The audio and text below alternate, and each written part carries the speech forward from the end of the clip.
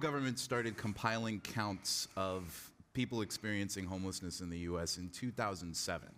I wanted to ask, by a show of hands, do you think, according to the last point in time count, do you think that rates of homelessness in the US are higher or lower than they were in 2007 when the count began? Higher?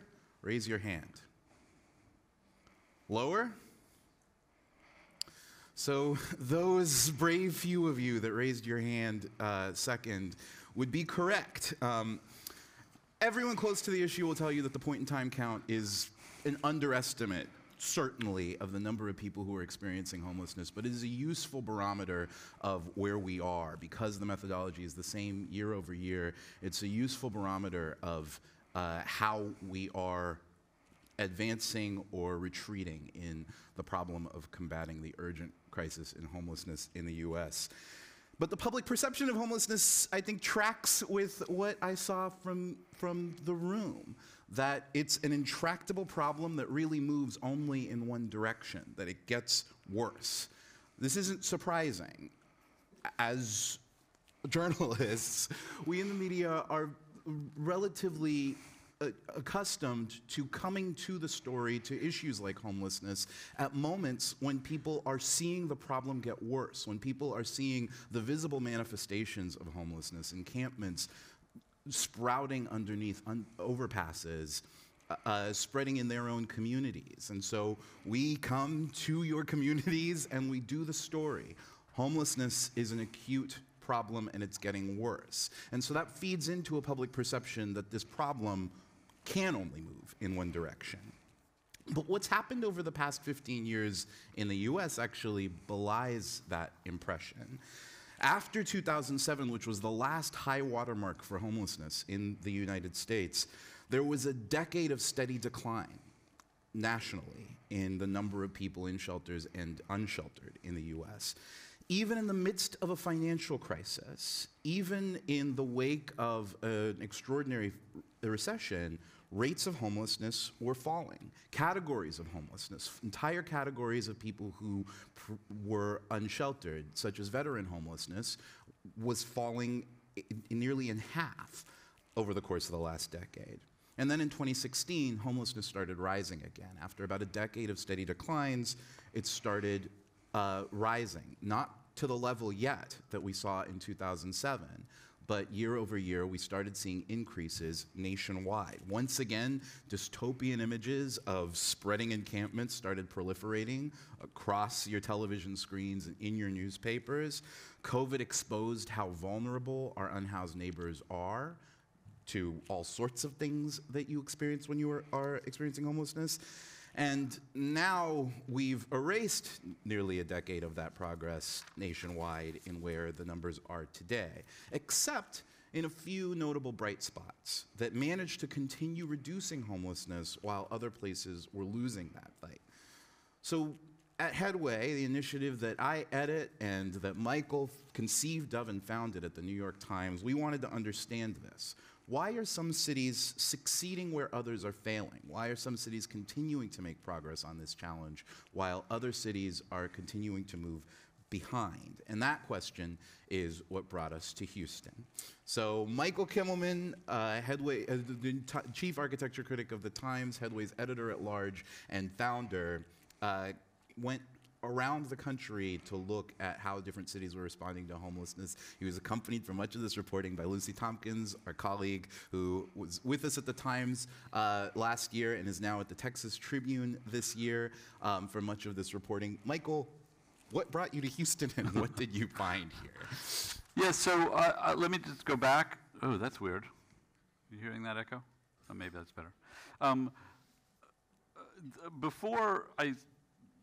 Before Headway started, I began to think about homelessness because for me, being the architecture critic means really thinking about how cities work and urban affairs, and you know, that's obviously centrally about housing issues. And I met a woman named Roseanne Haggerty who runs an organization called Community Solutions, and they deal with issues around homelessness across the nation. And she said to me, you know, homelessness has been declining. And like all journalists, that was one of those things that seemed counterintuitive and therefore really interesting.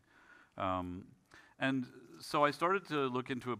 As I said before we started, I was looking in California. I went to Washington, D.C., which was a city that was said to have been making interesting progress, especially around veteran homelessness. And then when we started up with Headway, Lucy and I went to Connecticut, which has also been a place that has been making headway. But landed in Houston because all conversations sort of came back to Houston as a city that was large, complex, diverse, so you were not dealing with a sort of small, anomalous metropolitan area, but also that had made, really significant and across the board progress on this. And what was interesting there, too, was that some of the people I was hearing from in Houston didn't know this. So again, as a journalist, that was very attractive.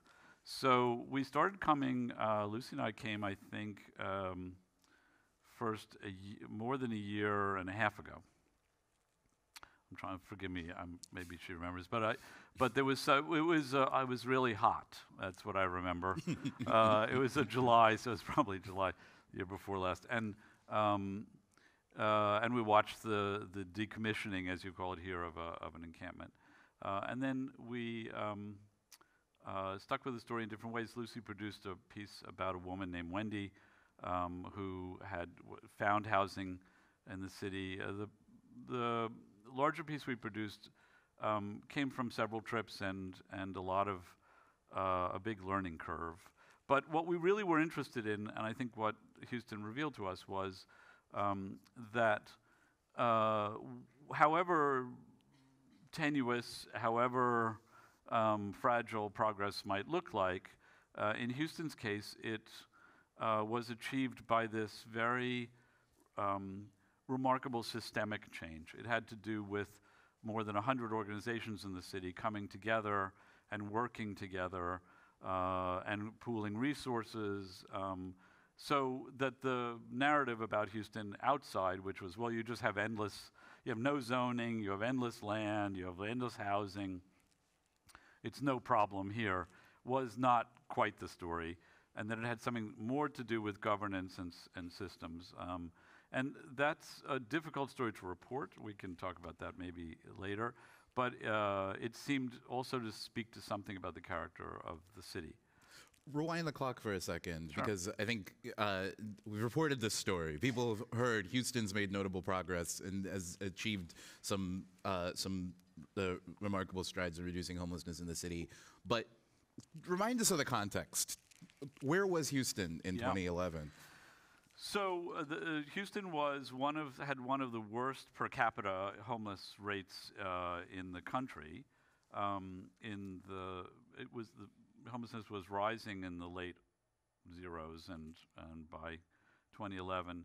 And if I'm remembering this correctly, the Obama administration provided incentives for certain cities if they would adopt a housing first policy. And Houston signed up under Mayor Parker. And, I think that many of you are from Houston here, so you may recall, but it was a very serious problem before. Let me just say, more than a decade ago, so Houston was able to reduce, this was the article we wrote, the homeless totals by about 63%. I don't know what that number is now. And over the course of those years, housed over 25,000 people. And most of those people, overwhelmingly, close to 90% of the people who have been housed, have remained housed after 2 years, which is really the more interesting statistic. But I think one of the last things I just want to say along the lines of perception is that homelessness is one of those challenges for governance, for journalists as well as for people just every day, in the sense that you can house 100 people who then disappear from sight, but if there's still somebody sleeping on your doorstep, or if there's a small, encampment up the block, your perception is that the problem persists, maybe even that it has grown. And that tension between public perception and pressure on government to do stuff, and then the pace of change and the ways in which change manifests itself visually and otherwise, that's one of these very specific problems around an issue like homelessness. It's akin to, let's say, crime in the New York City subway. You will have possibly read about shootings and people being pushed onto the tracks in the subways. And I'm a New Yorker, even my cousin, a New Yorker, was like, I don't want to go on the subway. The truth is that it is safer now in New York City subways than it was pre-COVID, and that your chances of getting into trouble on the New York City subway are lower than your chances of an accident every single time you get into a car. So, it doesn't take much to determine people's views of things, especially to skew them towards panic and fear, by what they see or read or one incident. Yeah. So I think that's a natural segue to talk a little bit about what Headway is, why we're pursuing the stories that we pursue, and the approach that we take to pursuing them. So we launched in 2021, in December 2021, with the mission of exploring the world's challenges through the lens of progress. You hear that word, progress, and hopefully it summons in your mind the fact that every person's definition of progress is different. There are very few uncontested definitions of what constitutes progress. And so, for me, there's one definition that is not. Time progresses. Time moves forward. And so part of what I see our work is trying to do is understand what is changing in time and what changes are possible in time. What changes are communities striving for, and what changes are likely looking ahead based on the trajectories that we're on. So when you hear the word progress, a lot of folks ask me, as the editor, so is your role to do the feel-good section of the Times, to tell the happy news stories? And I see it precisely as not that we are not just trying to, we're not looking at a story like what happened in Houston and patting the city on the back for having achieved notable successes. I consider any story we do to be a snapshot of a moment in time, where what we can see is where change on our problems is possible and is happening in either direction. Part and parcel of our approach to coverage is what I call wonkily longitudinal reporting. That what I want to do is follow our challenges and follow our approaches to addressing our challenges consistently enough and over a broad enough span of time to try to understand what is changing and where can other cities learn from our approach. So I live in Vallejo, California, a city in the Bay Area, one of the most troubled cities in the Bay Area. If you've heard about Vallejo, you've probably heard about our police department. But we also, like many other Bay Area communities, have a significant challenge with homelessness. I have many unhoused neighbors. And to me, it's not enough as a journalist to say homelessness is awful and it's happening and it's getting worse. It's also necessary for me as a journalist to understand, does it have to? Are there ways around that? Are there places that we as a community, a city like Vallejo, can learn from in changing or improving our approach to a problem like homelessness? Yeah, I mean, I think, there's also a question of the compact of trust with readers. So we've just told you two things which many of you may find counterintuitive, that New York City subways are safer than they used to be, and that homelessness is nationwide at lower than it was in 2007. It's not about good news, as Matt says. I think it's about the fact that we, as journalists, for a lot of reasons, tend to focus on calamity, scandal, immediate problems. It's the way, we do these things often very quickly, and also we are on a 24-hour news cycle. So part of Headway's ambition is to step outside that particular time perception and to, as Matt says, look much more longitudinally at things, and as a consequence, hopefully, to be able to deliver to people a different perspective on the broader picture. So it isn't as we were saying about good news, but it is that we want readers who I'm curious to hear from you guys, but I think readers have often become or often becoming increasingly frustrated with the news because they feel it's kind of relentless and also relentlessly negative. And then they'll hear something contradictory like, well, homelessness is declining, and think, why is that not part of the story? And I think it should be part of the story. It's about giving a broader and more precise picture. That's our responsibility as journalists. I just wanted to stress this because I really do think a lot of the resistance, both internally in journalism and even outside, is, as Matt said, they're just telling us that if you build a bike lane, then everything's great, and this is not the way the world actually works. That's really not what we're trying to do. We're trying to bring to bear the most ambitious forms of journalistic, investigative, and enterprise work to questions that are really complicated, to sort of do constructive things, to promote a kind of constructive conversation around them. But it's not enough, from my vantage point as an editor, to stop at understanding the statistical picture of homelessness. After all, it's a pretty cold comfort to someone who is sleeping on concrete underneath an underpass to understand that a statistic is putatively pointing in the right direction. So from my vantage point, part of what we have to understand is what lies underneath the statistics. So materially, what happened such that on a night in January in 2021, 25,000 fewer people were counted living outside and in shelters than had been the case a decade prior.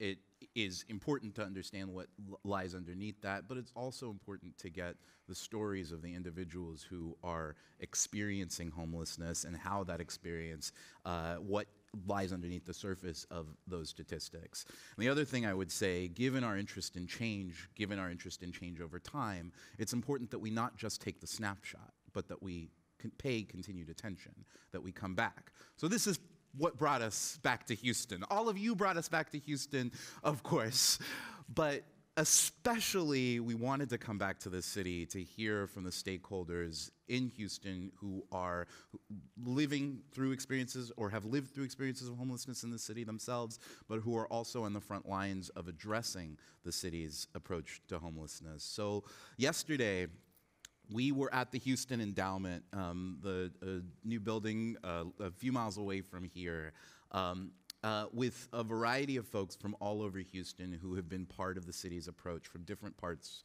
from the city itself, from parts of the public health apparatus in the city, from parts of the housing community in the cities, landlords from the city, to hear both what are their experiences now, since we published the story, and what do they see as the challenge ahead. So we'll talk a little bit about what we heard. What are some of your highlights from that conversation? Yeah, I should say that our other colleague, Terry Paris, is here, Terry Paris Jr., and Terry organized this event. A really fundamental part of Headway is that we follow up, as we say, but we also have engagement with our readers, which is different, if possible, than the kinds of engagement we normally get in, let's say, a comment section.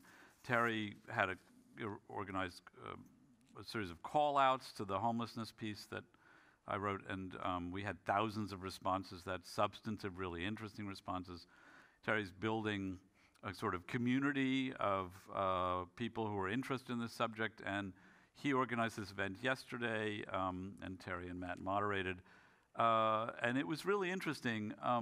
And a first conversation, I think Terry plans to come back and convene with different people and to follow different paths of the story and we hope to help facilitate that conversation, but also to find reporting out of it. So for me, I thought it was interesting for a number of reasons, because it was focused not on looking back, but as Terry points out, this was really like, what are the problems ahead, which is not, again, something that journalists often do. And for many of the people there, of course, this is their livelihood, and so one hopes that they have ambition and see the possibility of change. But Terry staged this really interesting thing in which he got people to stand in the middle of the room and imagine whether they thought change would happen, could be made on certain issues quickly or only over time, and then whether they were positive about those changes happening or negative. And it was really interesting to see that people kind of divided up evenly. We moved folks around the room, so we actually taped off the floor and asked folks for what they felt needed to happen in Houston, essentially to build on what's been done here and to start preparing for some of the headwinds that the city is about to run into. One of the things that we've heard through our continued engagement with stakeholders in Houston, and that we teased in the story that we did in June, is that we can't, befitting the fact that every story is a snapshot, you can't count on the future looking like the past. There are several things that are now materializing as headwinds in the face of Houston's progress that are worth taking note of. For example, a federal funding environment that kickstarted with the Obama administration's focus on housing first, and that continued through COVID-19 with federal relief and responses to the pandemic. We're beginning to enter a different funding environment for homelessness around the country and in the cities where it's most acute. So part of what we asked the crowd that we assembled yesterday was, what do you think are the most important priorities for Houston to undertake? In the short term, or do you believe it's a short-term priority or a longer-term priority? And are you pessimistic or optimistic on whether it's going to happen? What was interesting looking at Houston was that most folks clustered on the things that we think need to be done should happen right away or should happen soon in the next few years. But as Michael said, when we asked people to stand around the room based on whether they were pessimistic or optimistic that those changes would occur, it was nearly an even split down the middle of the room. I was with who we called the dreamers, the folks who are pessimistic that the changes that they felt were most necessary would be able to happen.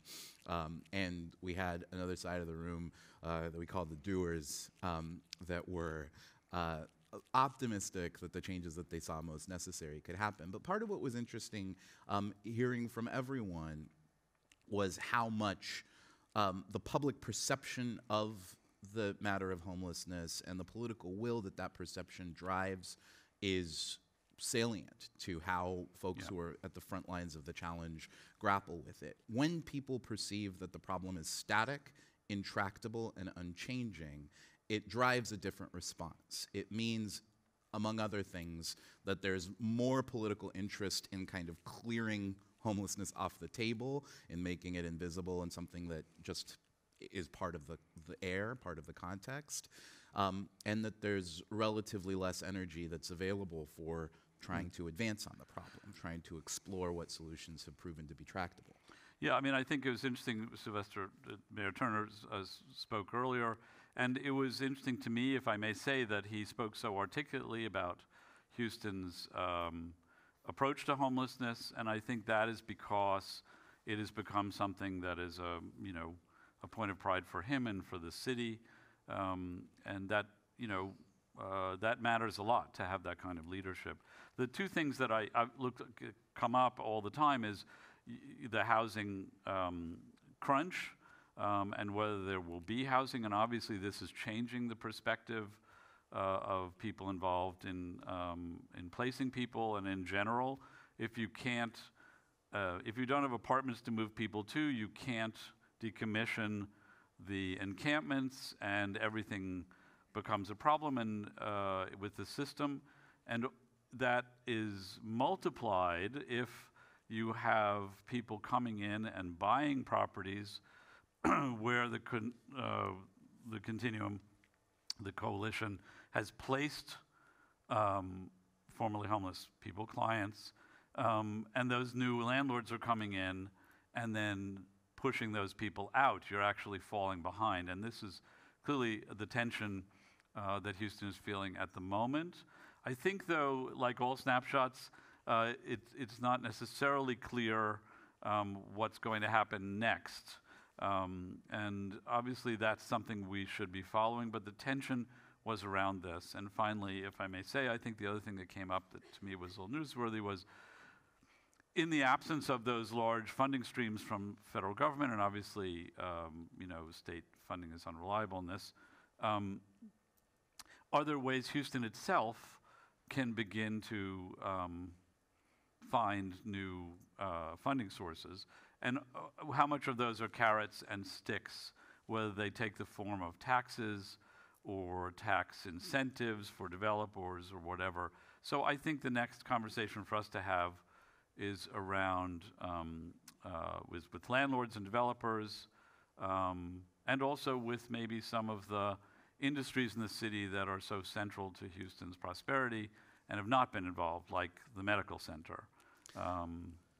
We continue to remain engaged, not just with the challenge in Houston, but elsewhere. Here in Texas, we have an unusual fellowship structure where Lucy Tompkins worked with us in New York, reporting from New York on the homelessness in Houston, on the story that we delivered last June, and now Lucy is at the Texas Tribune continuing to report on housing and homelessness issues all around Texas to get on the ground follow-up and some deeper stories on what is happening in the state.